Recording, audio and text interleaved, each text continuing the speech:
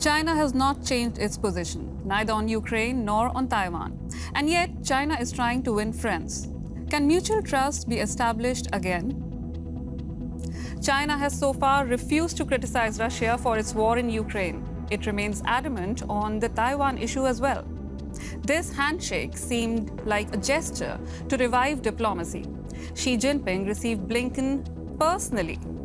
But the ties are so fraught that re-establishing stability looks far-fetched. Meanwhile, in Germany, Chancellor Olaf Scholz repeated his appeal to China to use its influence on Russia to help end the war, an appeal that was blatantly ignored. So, on to the point, we are asking China's global ambitions. Can the West keep up?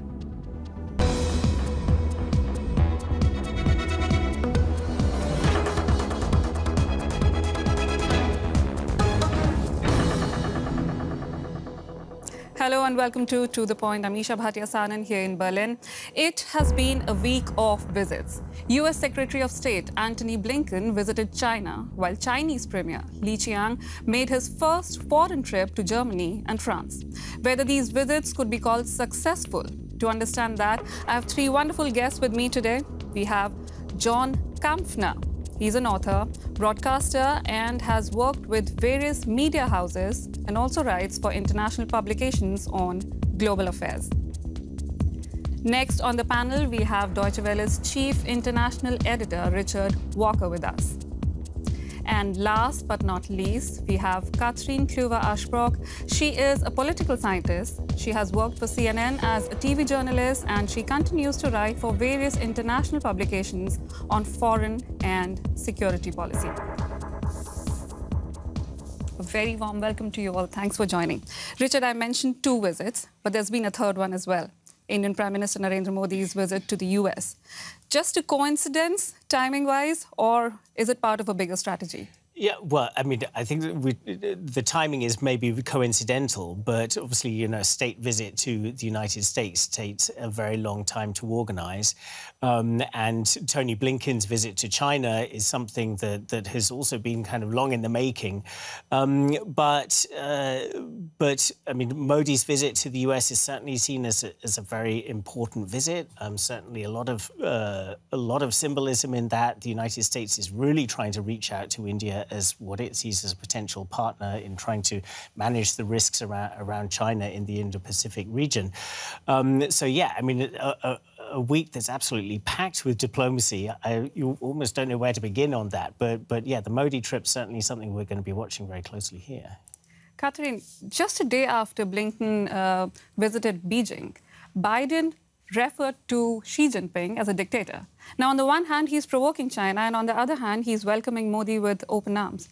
What kind of message is he trying to send out? Well, I think on the diplomacy piece, this is classic triangulation in diplomacy. I mean, you have seen, if you were to attribute anything to the West that would look like a coherent strategy, it would be that the West has tried very hard to focus on the BRICS part of the BRICS, which is to say eliminating Russia from that equation, which is, you know, beyond a pariah in the international system, but has tried very hard at least to be reaching out to different parts of that constellation. Emmanuel Macron is talking to Brazil's President Lula, sort of as we speak. You know, we're thinking wholeheartedly, at least in the West, or attempting to, about how we address the true issues of the global South. And India has been very specific. You know, it has an enormous economy to run, and it has certain needs, and unless those needs are met, you know, this Indian leadership has been very pragmatist. And so that's what it's looking for from its various Western interlocutors. And the West has to lean in because, of course, yes, the threats of China and Russia are consistently in the offing. But to the Biden piece, we have to contextualize where Joe Biden was when he said what he said. I think for the wider diplomatic arena, probably not a great move. And yet we have to see that he was at a campaign event. He was at a campaign event for his re-election, only a few hours effectively after it was revealed that China has built or is building a spy hub in Cuba and is potentially investing in military training of Cuban military personnel. One might say in a quid pro quo slow move of the Americans leaning increasingly into their military aid for Taiwan, and at the same time, Congress announcing it wants to do more for Taiwan. So inasmuch as there's the global international diplomatic picture, there's also domestic pressures on this president. The elections. Exactly. Just, 14 months ahead of a major U.S. election. A lot of players here, John.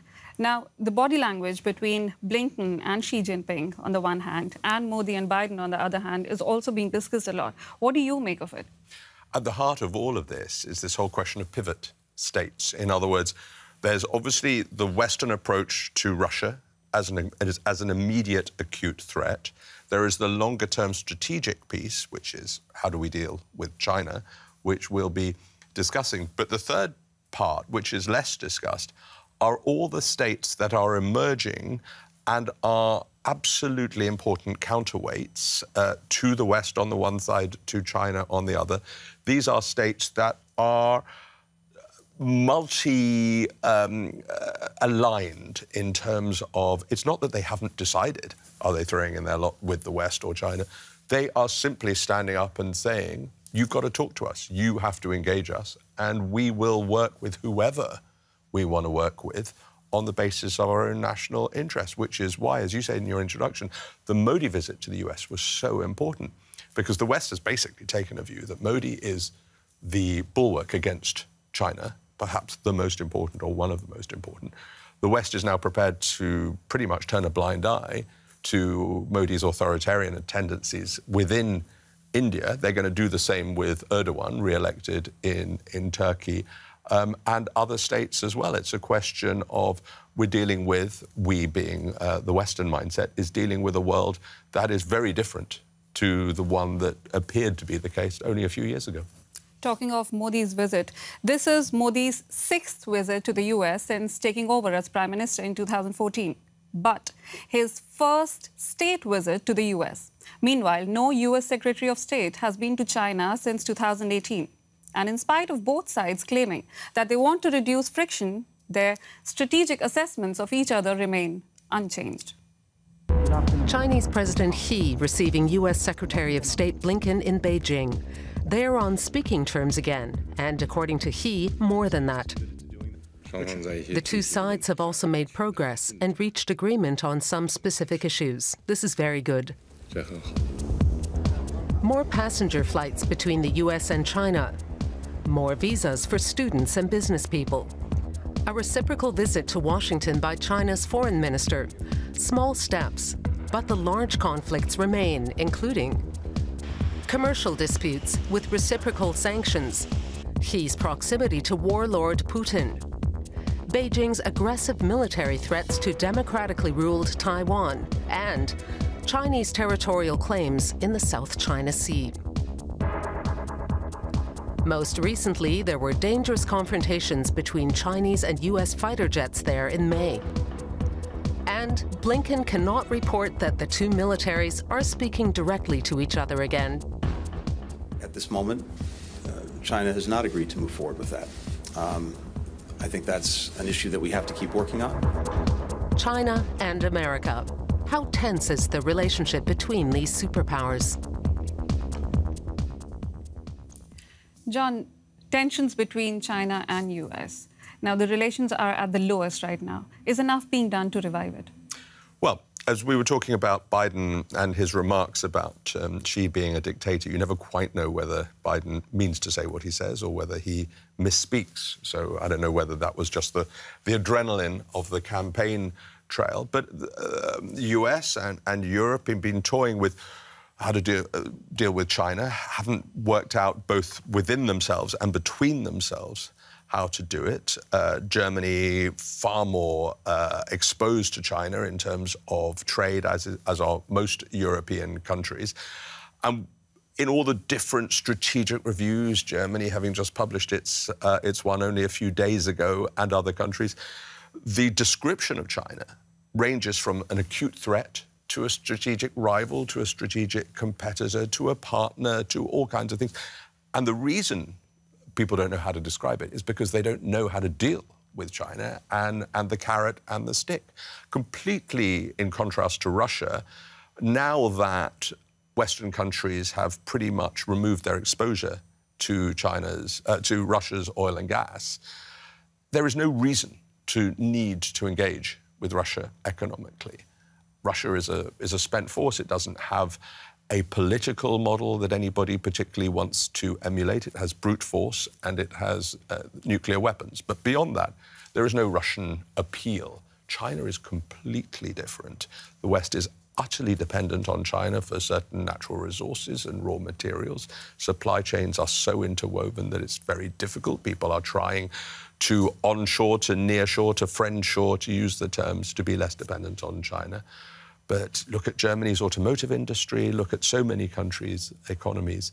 So how do you work out this threat versus opportunity question? That's what everybody is trying to do. But America's position on Taiwan has not changed, and yet Blinken found the need to say it again, that we do not support independence in Taiwan. Why was that required? Well, the Chinese position on Taiwan towards the United States is essentially saying to them, you say that you have what the Chinese call a one China principle, or the Americans call a one China policy, which is saying that they recognize the People's Republic of China as the legitimate government over China, that they do not recognize Taiwan as an independent state. But the Americans say what absolutely essential is to their policy on this whole thing is that there must be no unilateral attempt to change the status quo, and particularly not by force. And I think the reason why Blinken, and also we've heard this from Joe Biden also when he took part in the G20 summit in Bali, when he actually met Xi Jinping the last time, reiterating that position in public, because the Chinese are saying, well, actually, this is what you ostensibly mean, but you're salami slicing that. You're providing weapons, more and more weapons to the Taiwanese. And Joe Biden has also, in various comments where there's also been interpretation about was it a spur-of-the-moment thing or was it a really intentional thing, has on various occasions in the last couple of years said that if the Chinese were to attack Taiwan, then the United States would definitely come to Taiwan's aid. That goes beyond official US policy. And whenever he's said that, then the administration has usually walked the comment back within the space of 24 hours or so. And the Chinese, when they look at this, they say, you're salami slicing your policy. You say that you believe in one China, but in reality, you're providing weapons, you're providing more and more political support to Taiwan, for instance, with the visit of the Speaker of the House, Nancy Pelosi, to Taiwan last year, which was one of the things that unleashed this extremely sour period in US-China relations. So that's why Blinken is saying that when he's in Beijing. Yeah. Then how do you think US would react if China were to use military action in Taiwan? Well, I mean, hopefully we're some way away from that. But of course, I think what the United States and the world has been confronted with Russia's invasion of Ukraine is it's made even clearer that something that's been thought of as a sort of a theoretical possibility for many years, because actually China has always said that it reserves the right to take Taiwan by force. Now, Vladimir Putin has gone ahead with a full-scale invasion against Ukraine. This just makes that prospect seem all the more conceivable. There's a debate, though, about whether China, looking at what's happening in Ukraine, might be thinking, OK, they might be learning lessons about how to do it, or they might be getting dissuaded from doing it because they see how difficult it is.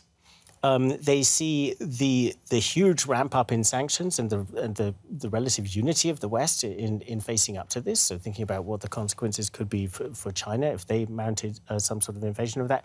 And will also be confronted even more with, I think, the greater difficulties to take Taiwan compared to invading Ukraine, given that Taiwan is an island. So there are... So whether it's more or less likely is one question, but it certainly confronted everybody, not just the Americans, but also the Europeans, with the reality that, well, this could happen one day. And both of them, Biden and Xi Jinping, they will be face-to-face in G20 in September and later in APEC. Do you think they would be able to take things forward? Well, I think that's certainly what the Americans are hoping.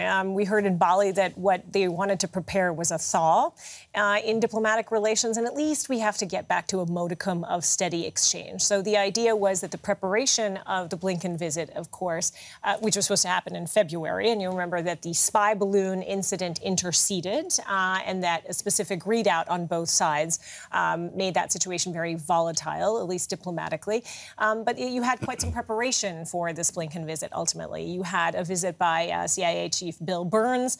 You had conversations by Jake Sullivan, the head of the National Security Committee, the NSC in Washington, with his counterpart in Geneva to kind of set the tone. And the Americans have pegged an agenda item very clearly, which is that we come again to a point where we have military-to-military exchanges, because the situation over the past few months, and we heard it in the piece, has become increasingly volatile. It's not just been incursions in airspace or where American jets and Chinese jets have encountered one another. That's not just happened once, but a few times. The same thing is true in the maritime arena, and the navies coming too close to one another and not an ability to interface with one another very directly. So it's very clear that now this potentially, even this visit, even despite the Biden comments, opens the doors for what is planned and already on the docket, which is that Janet Yellen, the head of the Fed, is supposed to have interactions with the Chinese.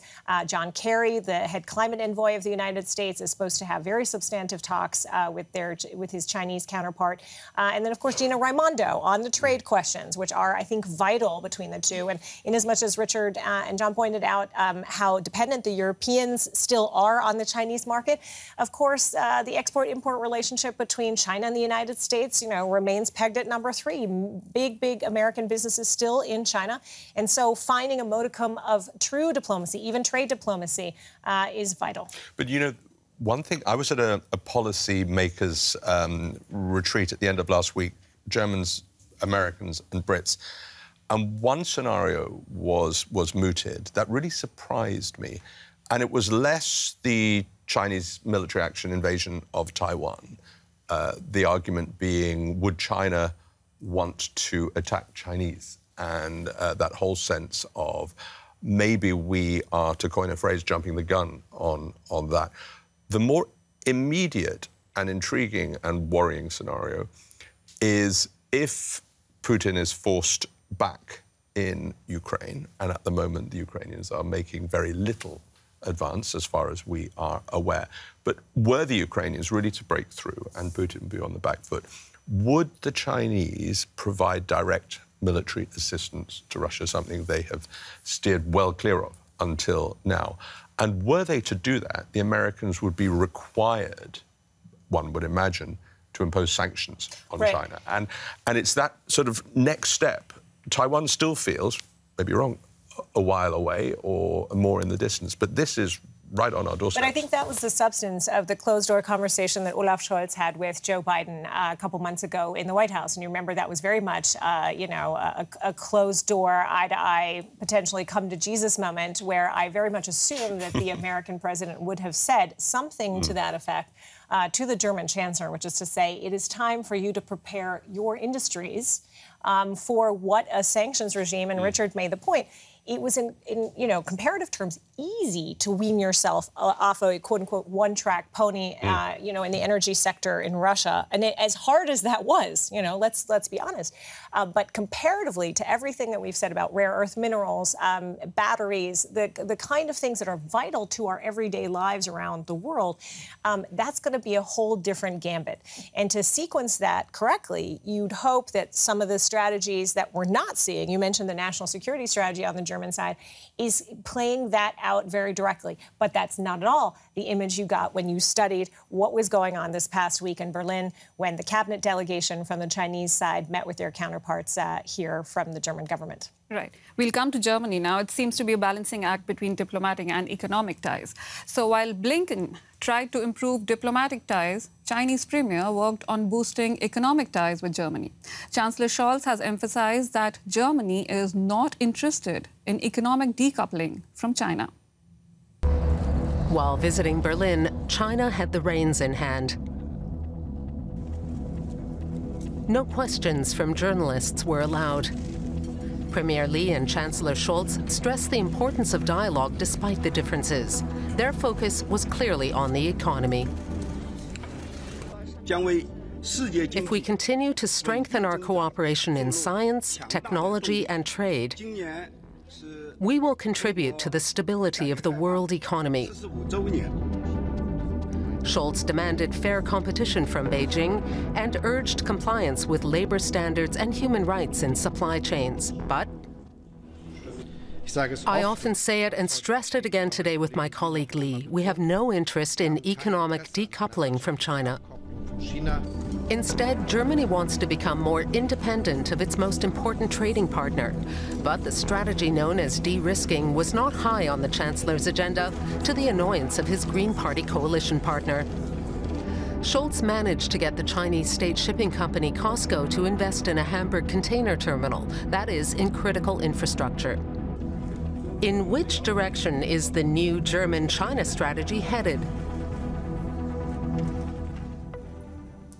Richard, the Chinese premier refused to take questions during the press conference. Did you have a déjà vu moment? I remember we were there in the press conference when Modi visited Berlin. Well, it wasn't just the Chinese premier who refused to take questions. Olaf Scholz did too. There were no questions. But it can't be one side. They said that it was because of the Chinese side that they refused to take the questions. Yeah, but the Germans rolled over on that demand. It was the same when Modi came. And it was the same when Narendra Modi was in Berlin last year. And I think, a dangerous precedent was set during that Modi visit because, of course, it gives the Chinese cover to say, well, if you don't have to take questions with Modi, why should we answer questions?